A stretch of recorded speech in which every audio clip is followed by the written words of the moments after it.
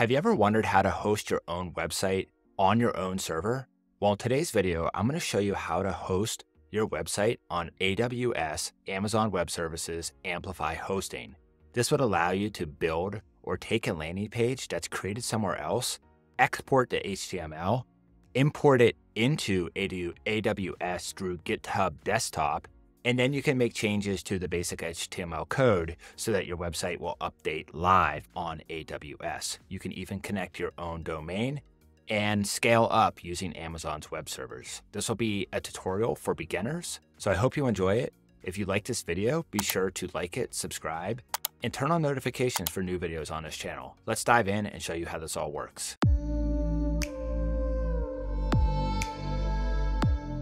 Okay, let's go ahead and get started with the tutorial today. And by the end, you're going to have this beautiful landing page running on your own AWS cloud. You're going to be able to make local changes on your machine and then push them to GitHub, and it will be live on the web running on the AWS cloud. So this is super cool. Step one here is to head over to desktop.github.com. And whether you have a Macintosh or Windows machine, you're going to want to download the GitHub Desktop to your machine. And GitHub Desktop really just makes it easy to push files to GitHub in another way that's not the command line. So you're not going to be using the terminal or any technical prompts in the terminal to push your code to GitHub. You're going to be able to do it visually using the desktop client. So once you install the desktop client, we can go ahead and open it up, and you're going to be at a page that sort of just looks like this on the GitHub Desktop client.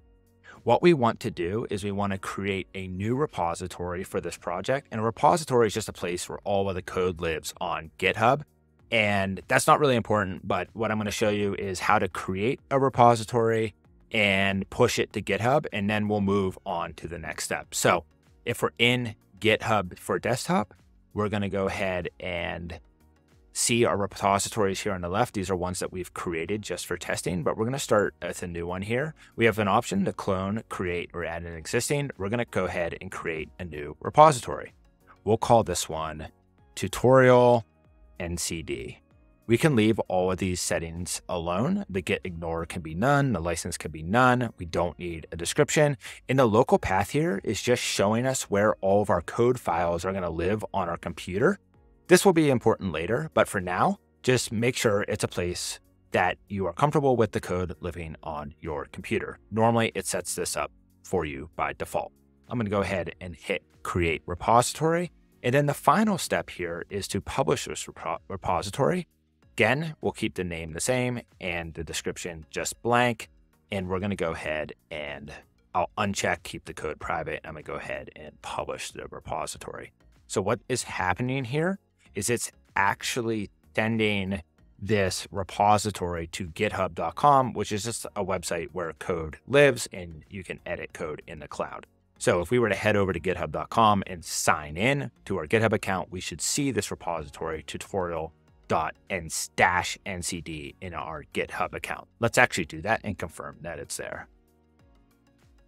Okay, there it is. So we can already see that it's here already. nocodedev/tutorial.ncd. If we click into this, there's essentially no files here, except this initial commit and git attributes file, which again, we don't need to understand what that means for now, but just know that it's created this repository on GitHub, all visually using the GitHub Desktop client. So what we're going to do today is we're going to take the code from this landing page, which is a free template. We're going to download all the code files to our desktop, and then we are going to publish it to our GitHub repository, and then we're going to sync that repository to Amazon Web Servers, and I'll show you how to do all of that. So I'll put this link in the bio, but this is just bootstrapmade.com, which is a bunch of free Bootstrap templates that you can download and use for your own personal use. So I'm choosing this one called Arsha, free corporate Bootstrap HTML template, and if we click this free download link, we can use this with limited access for free. So I'm going to go ahead and click download. Once this downloads here, there's a folder on my computer in my downloads. I can click into this, and within this folder are all of the files. I'm going to highlight them and copy these are all the files that are basically making this site run.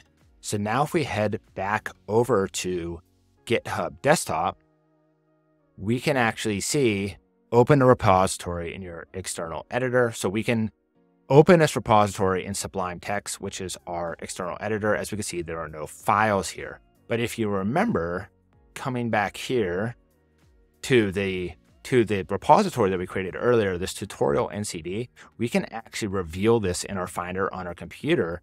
As we can see here, there are no files in this repository because there's no code in here. We haven't actually built anything. So what we can do is we can take the files that we just downloaded from the template and we can drag them into this repository folder.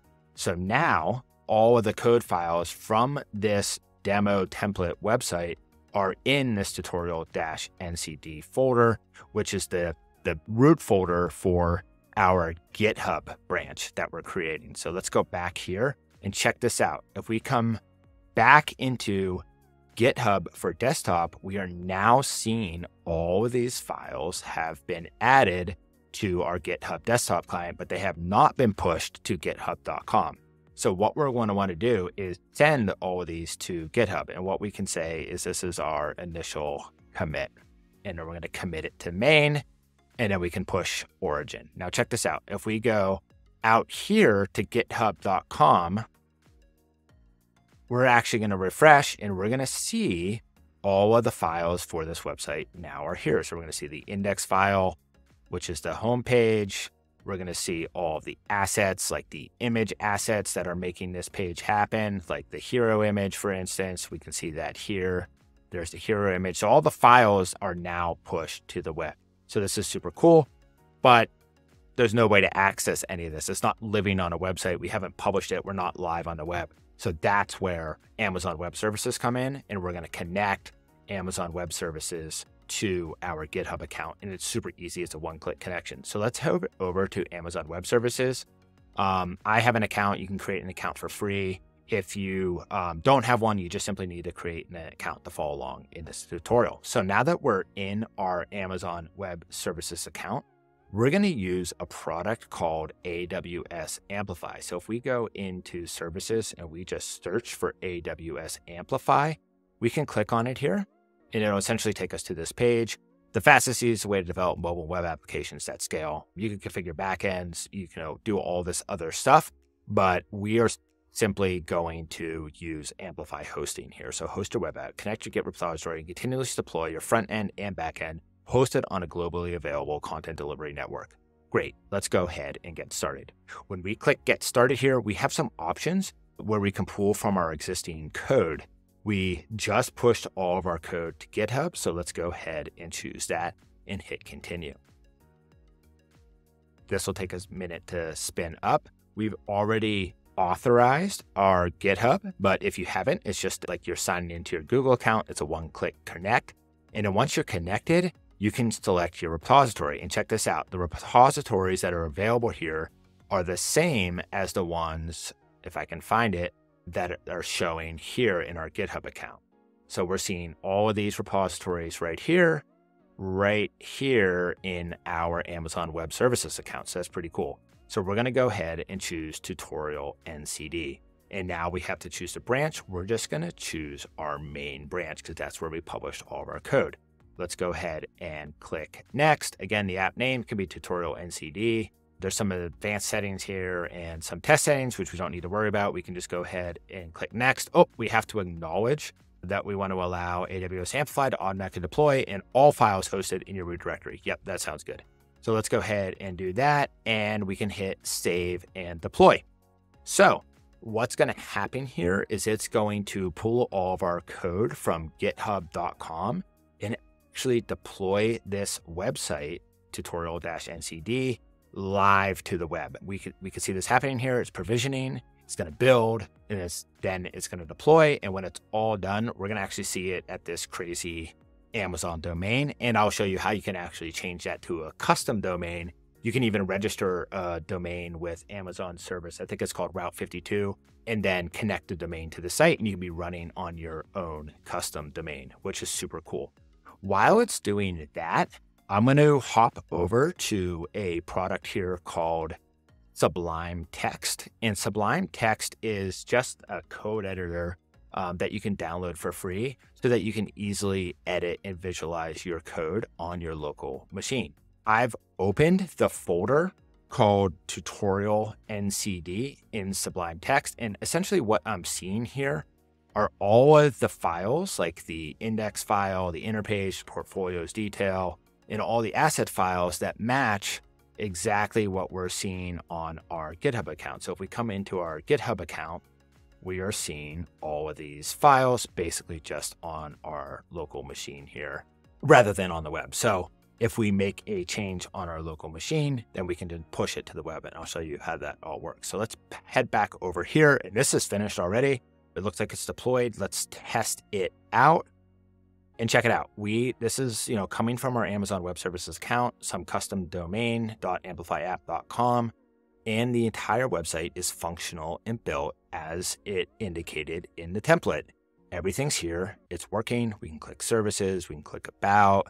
We could click portfolio. Everything looks really nice. It's interactive.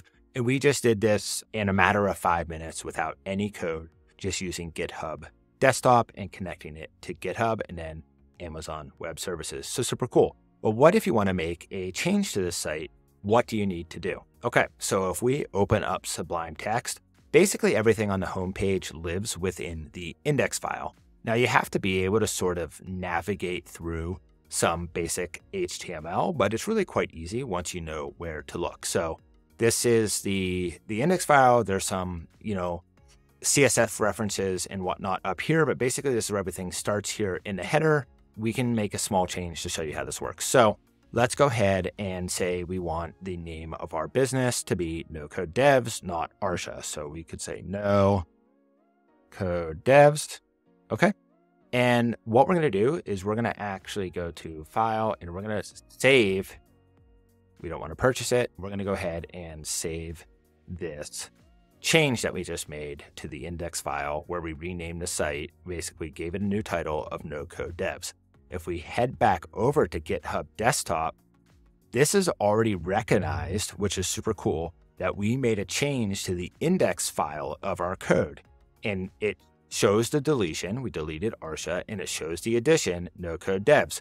But if we were to go to our website, of course, this change is not reflected live on the web yet because we haven't pushed our code to GitHub, which then triggers the sync to Amazon Web Services. So we need to come back here to GitHub Desktop, and we need to basically commit this code to the web. And we can say changed company name, and we commit it, and then we push the origin.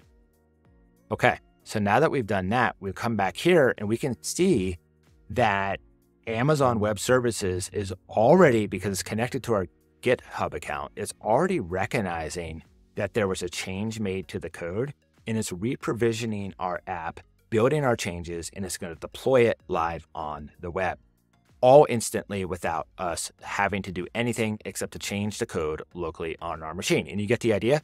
You could come in here, you could change all of the navbar options, you could change the drop-down options, you could change all the copy, the text, you could actually come in here, change the hero image to be something different if you would like. You can basically completely customize this website to be completely your own without really having to know any code. You're just looking through the HTML file and making the changes to all of this sort of filler copy text. You could also hire a developer or partner someone with who's more technical if you want to make advanced changes. But what's really cool here is that you're hosting your own website, on your own domain if you want to connect that on your own server, and you're not paying someone else or like a website builder hosting fees to host all this for you and do it for you. So you can do it yourself without being a technical person. So let's go back here. It looks like it's still building. And once this finishes out, we'll just make sure that our change deployed live on the web. And then, you'll be off and running. You can make any changes that you would like to this landing page. You could download.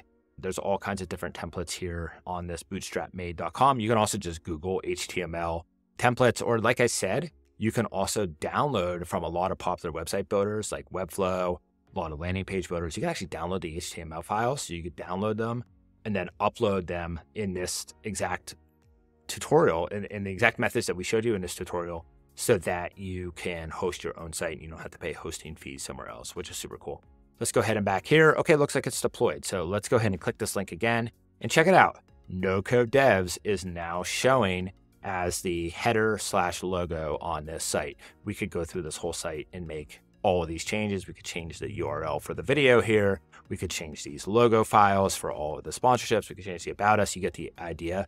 Everything is super easy to change by just looking through this HTML file. You could sort of just follow along through the page and find this text in this code and to make the changes accordingly. So it's just super, super easy. So in just a matter of about 15 minutes, we've completely installed, built, and launched a website on Amazon Web Services using the Amplify service that they provide. I'll put all the links in the description of this video. I hope it was helpful. Hope you enjoyed this. And if you like this video, be sure to comment with any questions and subscribe to our channel for future videos that are like this. Thank you.